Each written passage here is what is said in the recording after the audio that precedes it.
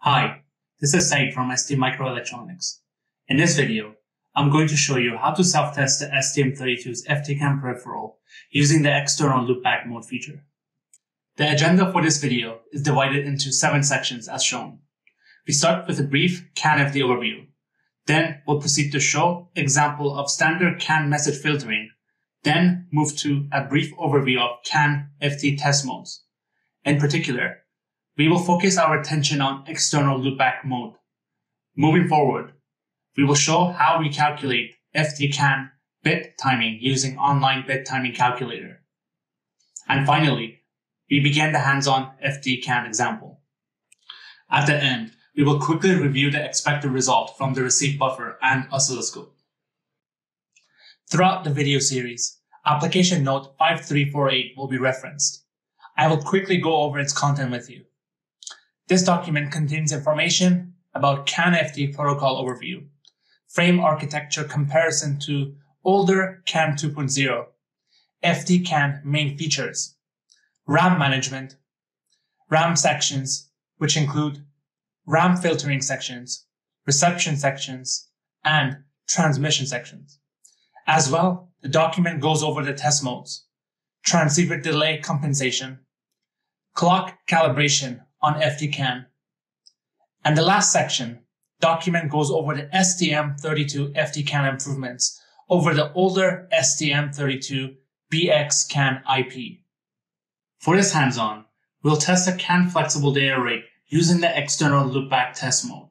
We will observe the CAN FD communication using the FDCAN2 receive buffer, and optionally, we can observe a digital signal output directly from the FDCAN controller using an oscilloscope or a logic analyzer. As a side note, please be aware you can access all the materials discussed in this video through the links shared in the description. As well, if you need to brush up on the theoretical aspect of CAN FD, please refer to our STM32 H7 online training video 47.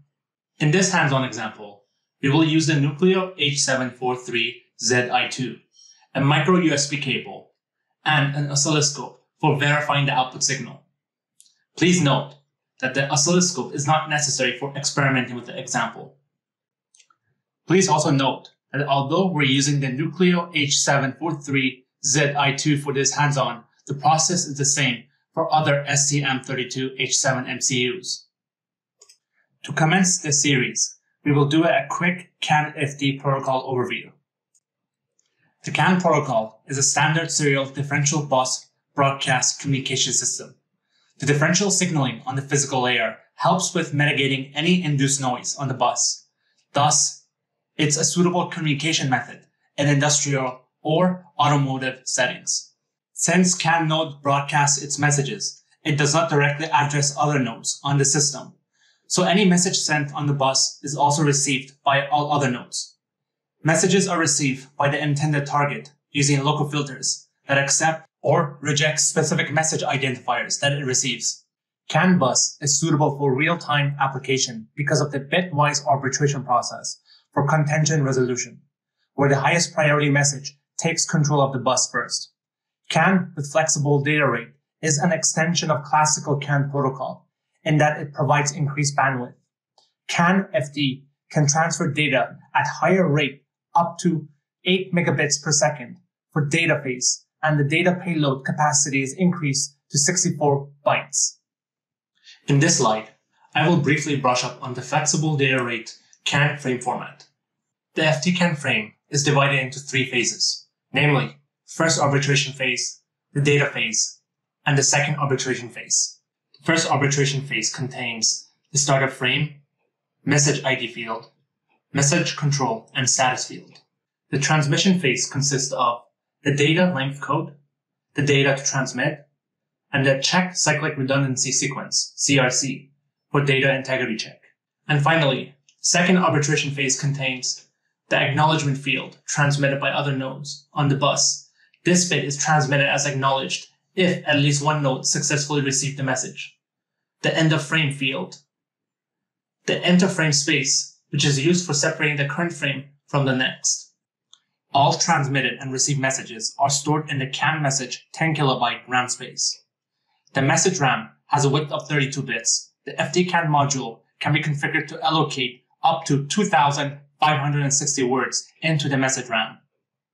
Now, I will briefly touch the topic of the receive handler. The RX handler controls the transfer of received messages from the CAN core to the external CAN message RAM. The FDCAN peripheral offers the possibility to configure two sets of acceptance filter, one for standard identifiers and one for extended identifiers, to store or to reject received messages. Up to 128 filter elements can be configured for the 11-bit standard IDs, and up to 64 filters elements can be configured for 29-bit extended IDs. The user chooses to enable or disable each filter element and can configure each element for acceptance or rejection filtering. Each filter element can be configured as a range filter. The filter matches for all the messages with the identifier in the range defined by the two IDs. Filter for dedicated IDs. The filter can be configured to match for one or two specific identifier. And finally, the classic bit mask filter, to match groups of identifiers by masking bits of received identifiers. The first ID configured is used as a message ID filter. The second ID is used as a filter mask. Each 0 bit at the filter mask masks out the corresponding bit position of the configured ID filter. You can read more about these application filters in the FDCAN application note or refer to your MCU's reference manual. Here, I will go over a brief example. We will configure 4 different filters for handling message reception. First is a range filter, from hex 16 to hex 20. Second filter accepts only messages with IDs that are either hex 15 or hex 120, and then we store them in 501. Third filter also accepts messages with specific ID, but this time we store it in a specific buffer index.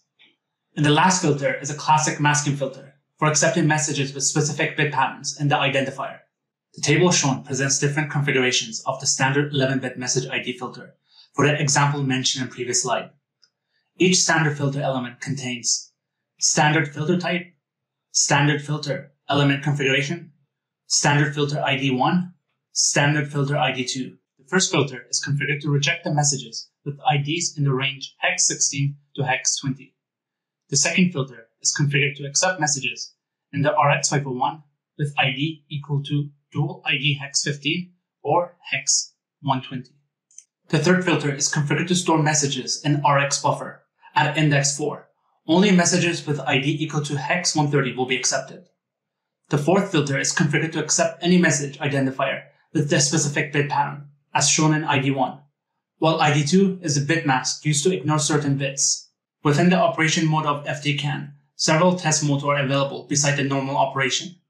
We can test our CAN-FD system using one of the test modes that are used for self-test. You can read details of each test mode from the application note or from the MCU reference manual. Here, we will only focus on external loopback test mode.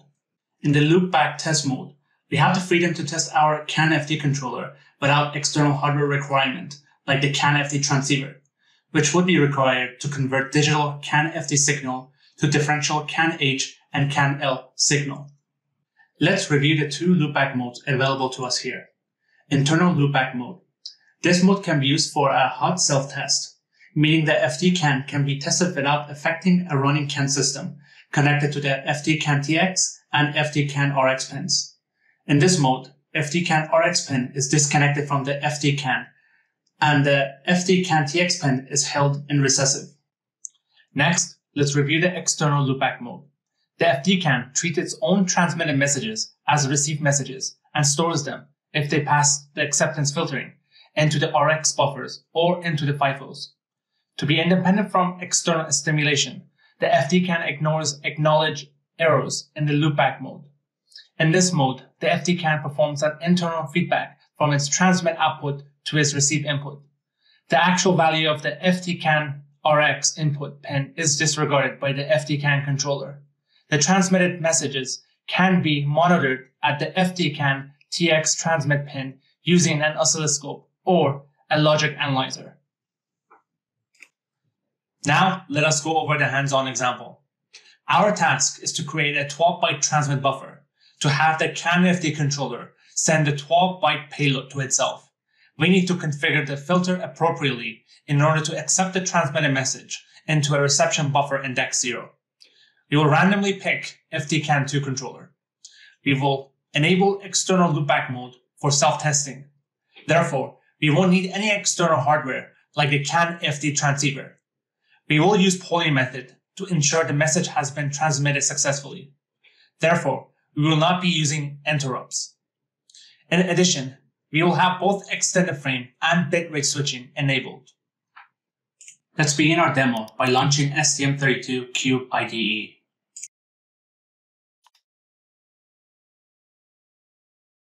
Next, we'll create a new STM32 project.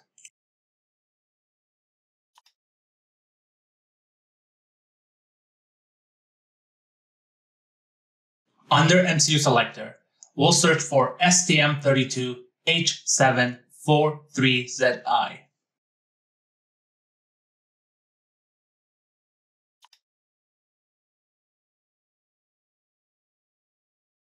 Now, select the MCU and click Next. For project name, we'll go with FDCAN_external_loopback_demo.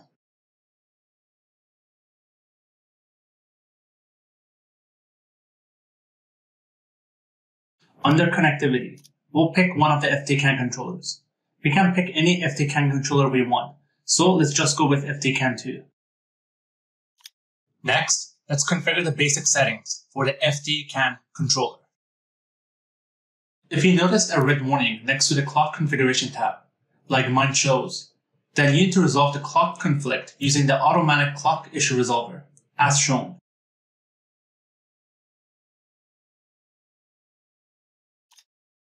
Now, we will begin configuring the FDCAN controller. Select frame format to be flexible data rate mode with bitrate switching enabled. Set mode to external loopback self-test mode. Auto retransmission. The transmitter checks for the presence of acknowledge bit and retransmit the message if no acknowledge was detected. In our case, we're working with external loopback mode, where the acknowledge bit is ignored by the FDCAN controller. We can leave this as disabled. Transmission pause. This enables other CAN nodes in the network to transmit messages even if their message has lower priority identifiers. This feature loosens up burst transmission coming from single node, and it protects against babbling idiot scenarios where the application program erroneously requests too many transmissions. Protocol exception. If the FDCAN receives a frame with FDF recessive and a reserve bit recessive, it will signal a protocol exception event by setting the protocol exception event bit and the FDCAN protocol status register. When the protocol exception handling is enabled, this will cause the operation state to change from receive state to integrating state at the next sampling point. In case protocol exception handling is disabled, the FDCAN will treat a recessive reserve bit as a form error and will respond with an error frame. A form error will be detected when a fixed form bit field contains one or more illegal bits. As well, we'll keep this feature as disabled for now. For the nominal bit and data bit timing, we have to make some calculations beforehand. Let's take a look and see how it's done. For bit time calculations, we will use third-party online tools, such as the Kvasar CAN FD calculator. For using this tool, all we need are 3 different parameters, namely the clock tolerance, total node delay, and peripheral clock frequency. We can determine the clock tolerance using the datasheet and obtain the parts per million tolerance using the conversion factor shown. For node delay, we'll just assume a value of 180 nanosecond. We already know the peripheral clock frequency to be 50 MHz. Entering the required parameters in the Kvasar CAN FD calculator, we obtain the following table for nominal and data bit times. Note that the nominal bit timing is the bit time for the arbitration phase, while the data bit timing is for the data phase. Now, let's enter the values we recorded in the previous table.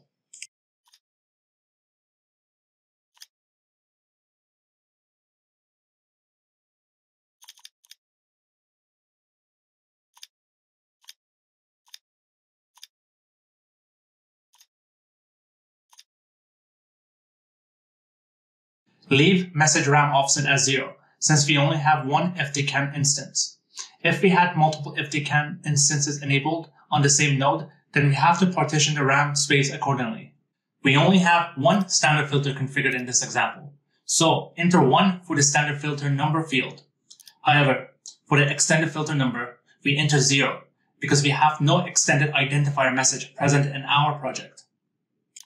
As for the reception and transmission data structures, we will only need one RX buffer and one TX buffer, each fetching up to 12 bytes of data.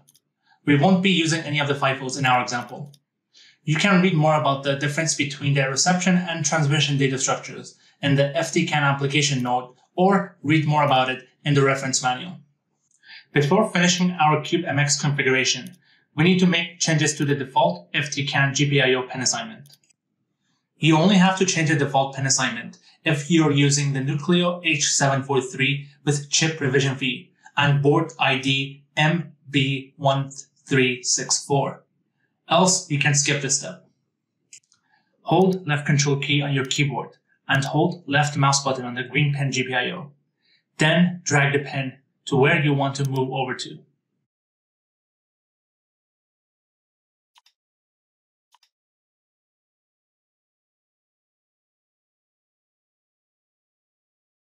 Finally, we are now done here.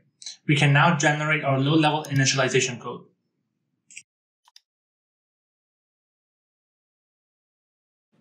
Before going further, please note that in this video description, you'll come across a zip folder containing a full working project, PDF slides, along with other text files containing the necessary code to be added here.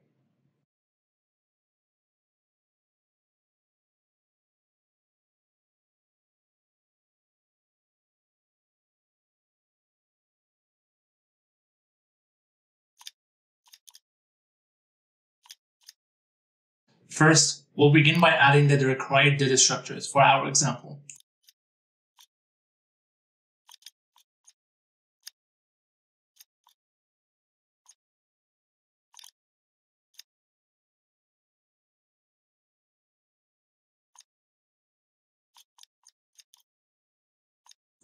Next, we'll configure the standard reception filter.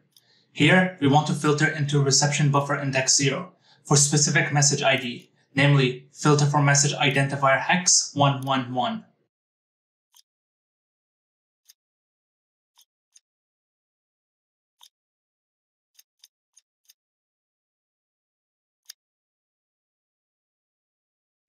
Now, we configure the transmission message header. We configured a standard CAN-FD identifier with message ID of hex 111. We want to send a message with a data payload of 12 bytes and have bitrate switching enabled.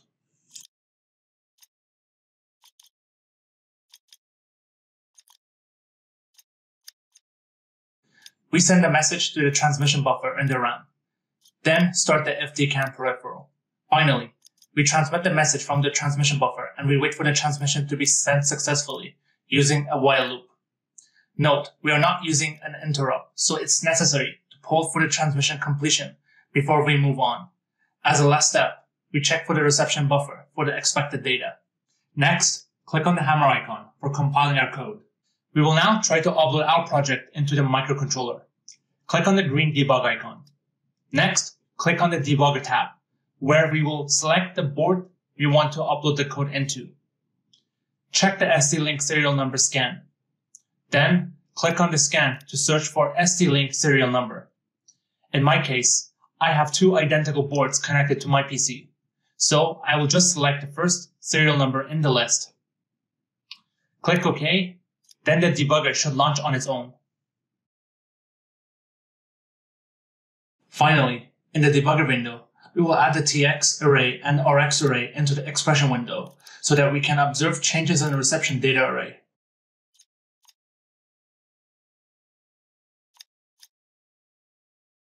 Here, we can see the content of TX array duplicated into the RX array, meaning we successfully transmitted and received CAN-FD message via external Loopback self-test mode.